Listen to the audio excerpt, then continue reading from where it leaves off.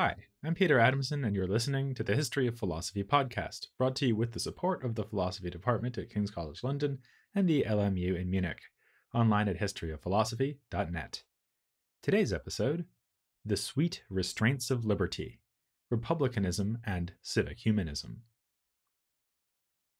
As we know, Italian Renaissance humanism was a pretty fractious movement, featuring heated debates in writing and physical confrontations in person. There was plenty of character assassination and the occasional attempt at actual assassination. Modern-day research on humanism is, by and large, a more placid affair. In fact, I can't think of a single knife fight involving specialists in the field. But it has not been without controversy, and one of the most prominent of the controversies has concerned the ideas put forward by a German historian of the Renaissance named Hans Baron, who died in 1988.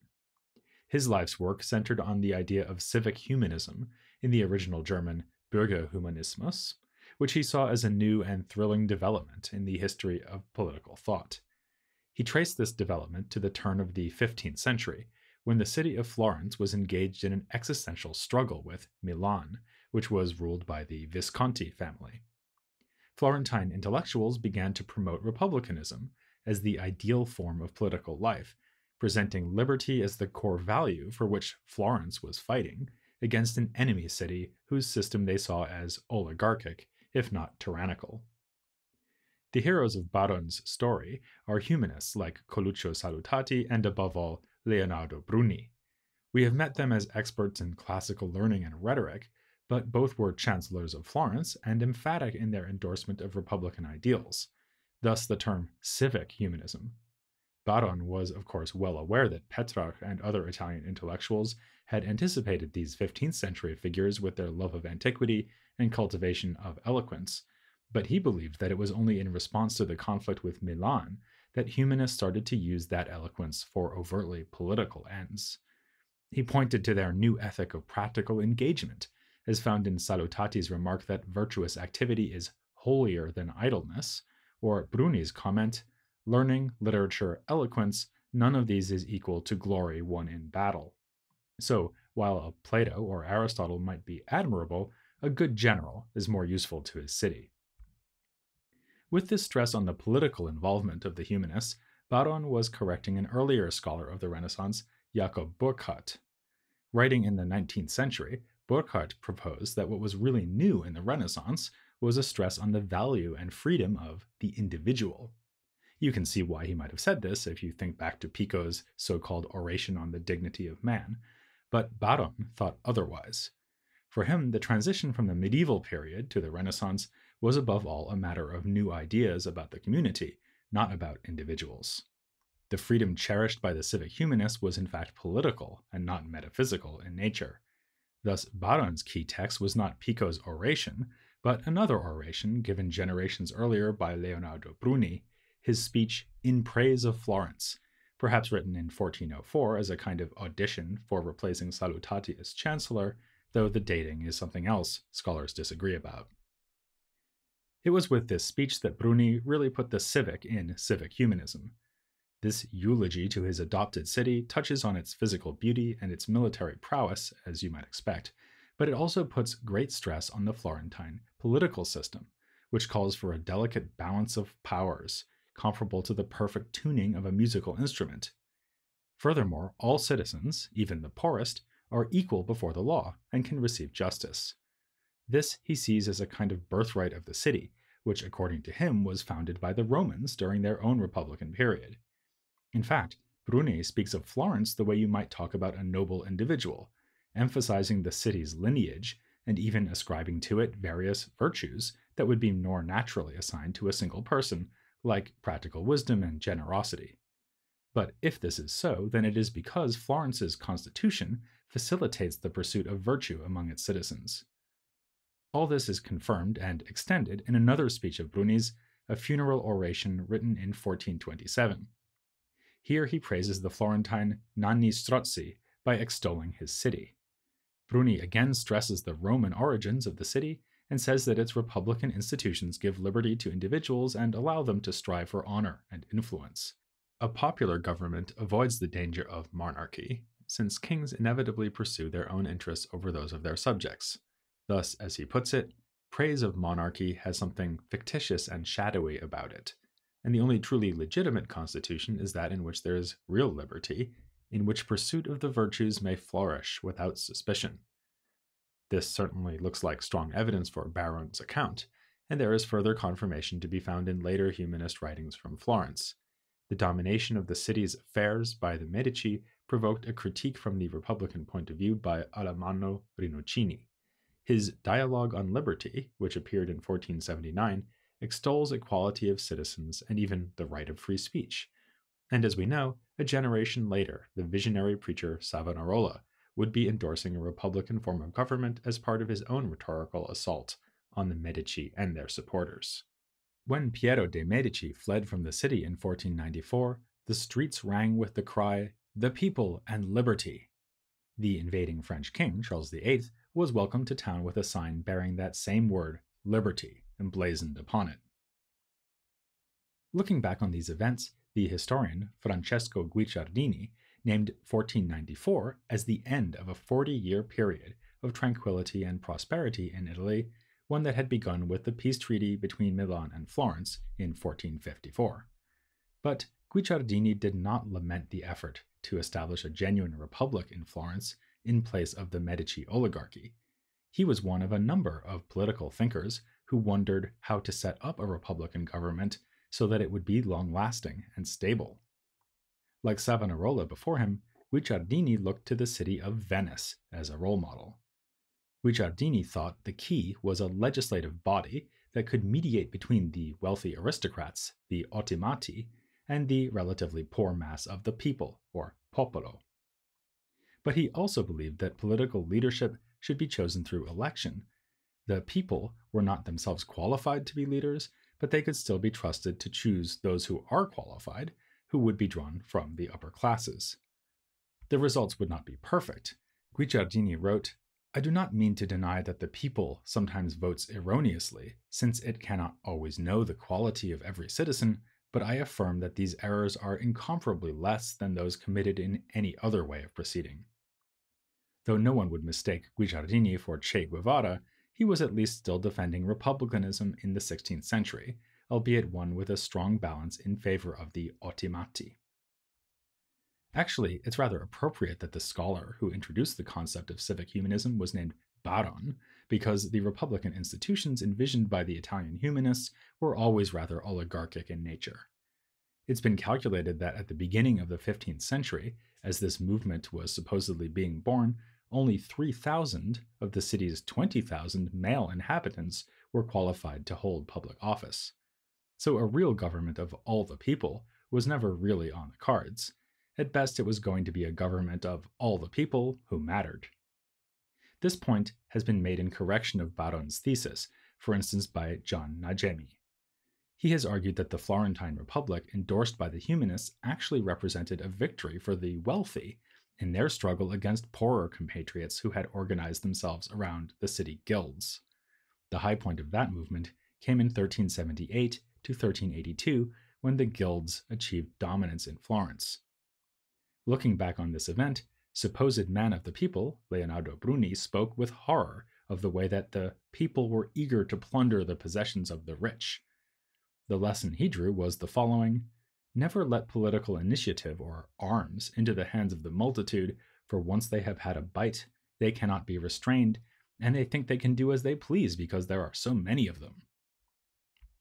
When Bruni came to write a treatise on the topic of the Florentine Constitution, he praised the city not for being a pure republic, but as a so-called mixed constitution, in which stable laws keep the wealthy in check so that the poor are neither oppressed nor given an opportunity for direct political participation.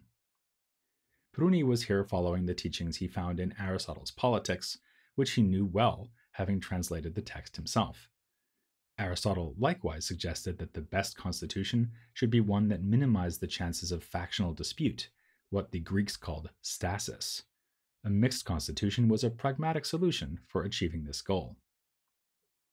The observation that Bruni and others had a rather oligarchic idea of republicanism is only one of numerous qualifications or outright refutations that have been aimed at Baron's account.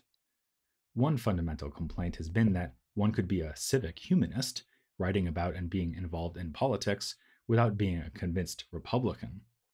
We've just seen an example in the later writings of Bruni, where he follows Aristotle rather than a set of ideals inspired by the Roman Republic. A similar arc was traveled by Francesco Patrizzi. He wrote a treatise on Republican government, but went on to write in the so-called Mirror for Princes genre. In one text, he directly raises the question of whether a republican or monarchical constitution is better. He prefers a republic, but admits that they tend to fall apart thanks to factional disputes. For that matter, monarchies, or principiates, can be good and even represent a more natural form of government. However, the success of such a constitution depends on having a good ruler, and even the good ones tend to be succeeded by inferior ones. This sort of on the one hand, on the other hand attitude obviously falls far short of being a clarion call for the institution of republican governance all over the globe, as does another tendency we find among Republican-leaning authors like Savonarola and the historian Guicciardini. You might recall that Savonarola actually admitted that monarchy is the best form of government, but argued that it was unsuitable for the Florentines in particular. Likewise, Guicciardini said that one must always take into account the particular needs and traits of a people before prescribing what sort of institutions it should have, much as a doctor takes into account the temperament of the patient before prescribing treatment. This idea goes back to the medieval period, as with Engelbert of Admont, who already died in 1331. Echoing Aristotle and anticipating Savonarola in a single breath, Engelbert observed that the effects of climate make some people, for instance the Greeks and Italians, suitable for popular rule, while others need a firmer ruling hand. In fact, the Republicans of Florence seem to have felt that even other Italians needed a firm hand, and they were happy to provide it themselves. The Roman Republic didn't wait to turn into an empire to adopt an imperialist foreign policy, and the humanists were good enough historians to know it, so they enthusiastically endorsed wars of conquest and subjugation and pretended that the cities brought under the sphere of Florentine control were enjoying freedom. Thus, Salutati wrote that the subject cities had been freed from their tyrants and were now bound only by the sweet restraints of liberty. Bruni went so far as to see Florence's inheritance from Rome as a kind of natural right to rule over other cities across the whole world. This looks like hypocrisy, real freedom for Florence, fake freedom for everyone else. But the humanist point can be understood more sympathetically if we reflect that the value of liberty could mean at least two things in this period. First, there was the idea of freedom from arbitrary and tyrannical rule. By instituting a system of laws, the Florentines could claim to be offering that to their subject cities. Second, though, there was the more positive idea of liberty as self-rule or self-determination. That form of liberty was reserved for the Republic of Florence alone. But it's not only that some humanists were less than fully committed and consistent Republicans, it's also that quite a few of them were not Republicans at all. In previous episodes, we've charted the close connections between humanism and the Medici, who gave financial, political, and social support to such figures as Ficino and Pico. Baron gets around this by ignoring the political dimensions of the revival of Platonism. He dismisses this movement since it exhibits little of the political consciousness of city-state citizens. It is a Platonism rooted primarily in art and religion. But this seems wrong, given the way that Medici rule was explicitly connected to Plato's own writings on politics. A better approach would be to use the term civic humanism, if we use it at all, for the whole range of efforts to merge the humanist agenda with a political agenda, whether or not the agenda was Republican in spirit. We can complicate this picture still further by noting that the Medici themselves made frequent use of Republican language, always posing as simply unusually influential citizens within a government that ensured liberty for all.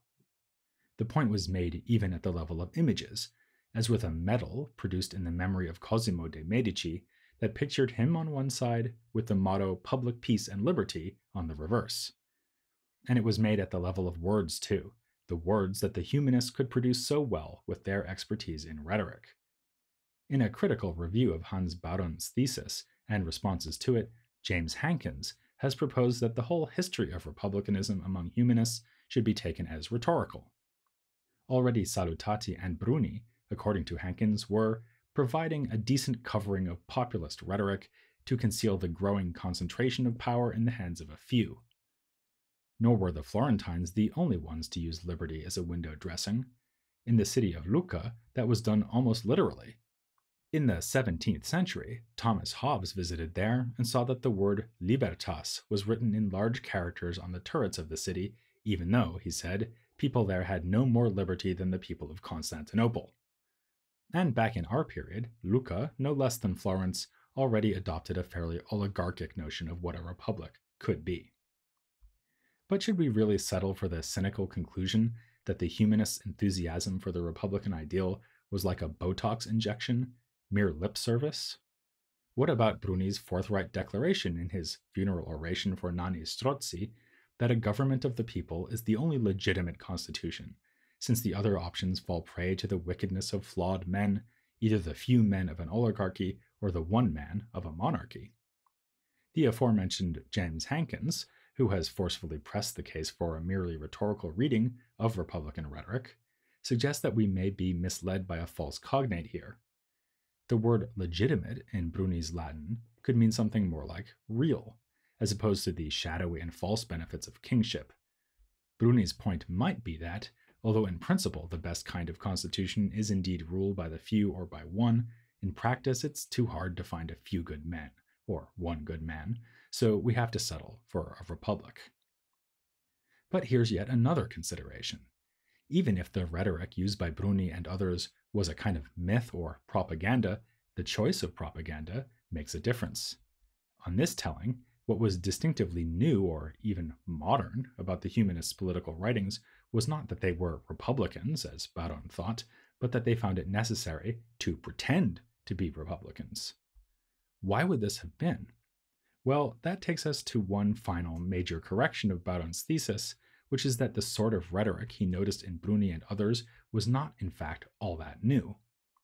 As several scholars, above all Quentin Skinner, have noted, the history of Republican discourse is as old as the history of humanism itself. We know from earlier episodes that that history goes well back into the Middle Ages, with the so-called dictatores honing their skills of eloquence by writing show pieces in increasingly refined Latin. And, as Skinner showed in a survey of this literature, Republican ideals went far back in Italian history, in the halls of power and on the page. As early as 1085, the city of Pisa had a government with rotating consulships to prevent the emergence of an autocratic ruler, and by the end of the 12th century, the major Italian cities had adopted such a system and also carved out relative independence from the Holy Roman Empire. There was still the problem that the medievals were bound to Roman law, which of course assumed that ultimate power would lie in the hands of an emperor. But the 14th century jurist, Bartolus of Saxo-Ferrato, said that the theoretical authority of empire was legally irrelevant, when the facts on the ground meant that cities were independent of imperial control. At the same time, the cities had to withstand pressure from the papacy. So republicanism developed among these earlier humanists as a kind of third option. Never mind the famous two swords of mainstream medieval political thought and the struggle between secular imperial rule and the theocratic rule of the Pope, we cities will do just fine on our own as republics. As usual, the thinkers of what we are calling the Renaissance were not doing something completely new. Rather, the later humanists used their improved understanding of classical literature to find new justifications and expressions for political ideas that their medieval forebears had already explored. Bruni was right that his ideas echoed those of the past, it's just that the past in question was more recent than he cared to admit. The extensive debate over Hans Baron's account of civic humanism raises one last question: why is this all so important? One answer is that the controversy concerns the roots of our own political institutions. When people argue over Renaissance republicanism, they tend to have one eye on later republics, like the United States. Another answer is of more immediate relevance to us. Everything we've just discussed provides the background and context for the most famous political thinker of the Italian Renaissance, indeed the most famous thinker of the Italian Renaissance, full stop. So much so that I don't even need to say his name, but I'll give you a hint. Like a man who has just been for a walk in the snow, he's responsible for the prince. That's next time here on the History of Philosophy without any gaps.